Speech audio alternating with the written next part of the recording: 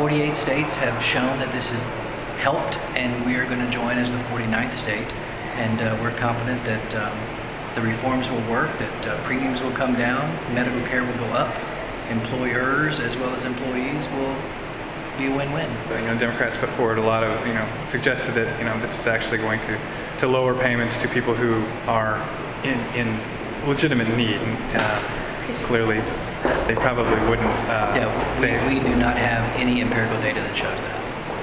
And we do have some data that the Labor Department is not working at an optimal performance level, and that's been another area where they've, obviously. Do you have any concerns about that at all? Well, the non-optimal performance is under the Division of Labor, Department of Labor, but it's a totally different division. It's apples and oranges.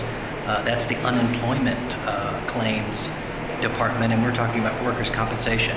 Like many departments here in the state, there's volumes of information and volumes of people that work under the Division of Labor, and those are two different, totally separate entities. So I have no concern. Yes, there were problems found, but it was with unemployment, not workers' compensation.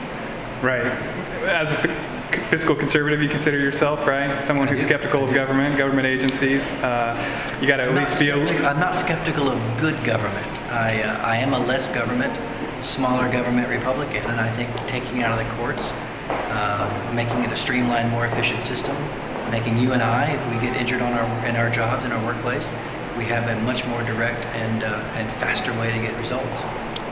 Okay. That's good government.